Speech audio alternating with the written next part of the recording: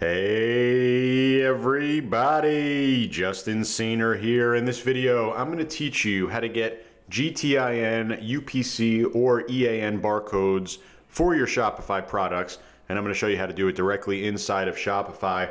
And this is the right way to do it, and it's very important that you want to get these barcodes. It's really all about compliance for things like product ads and Google Shopping.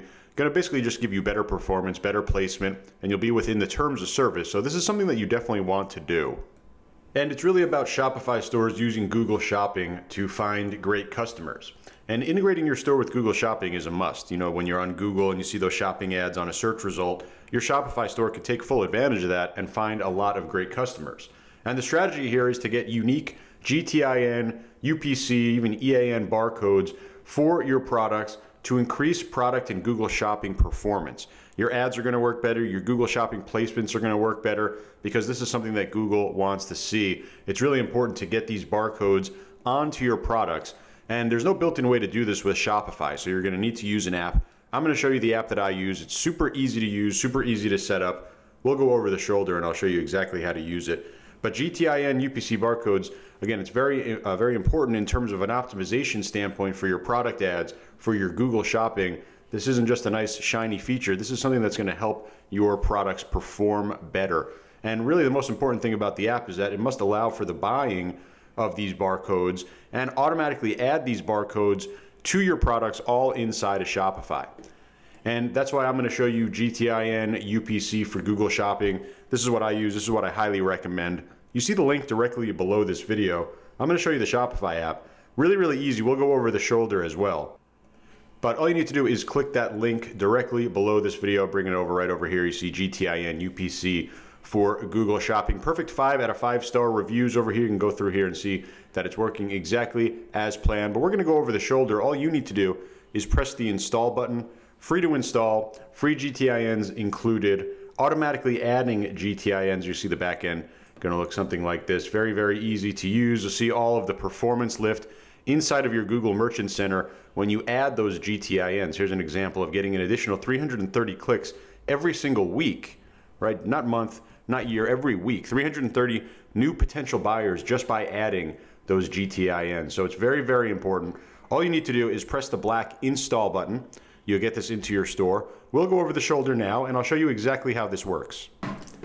So we'll go ahead and press install over here to get this app into our store. We'll be brought over here into the permissions page where we'll just press install app right over here at the top. And then we'll be brought over into the onboarding and dashboard. Now what we see is basically the setup here in terms of our pricing. And it's incredibly easy in terms of adding things in here, but of course we'll be able to do the free GTN test over here. We can come over here and click this to take a look at the instructions in terms of what we're going to do in terms of how to add GTNs to our Shopify products. It's an incredibly simple process. I'm going to walk you through the process of automatically adding GTINs to products, and basically the way we do that is to set up a collection, and we could walk through these different steps over here, but I'm going to show you real quick in the back end. So I've created a collection inside of Shopify called Auto Add GTINs, and then I've added just a couple of products that I want to start setting up here with GTIN barcodes. You see my couple of t-shirts that I've added here. You could add as many products as you want into this collection here. So going back over here, right, we've done all these steps. Now we want to actually go ahead and get the barcodes. Back in the app, we just simply come over here to Actions and click Auto Add GTINs Options. This is going to load up this dialog box. Very, very simple. We're just going to come through here and we're going to go ahead and find that collection. Okay, we have our Auto Add GTINs collection. Important that we named it that way.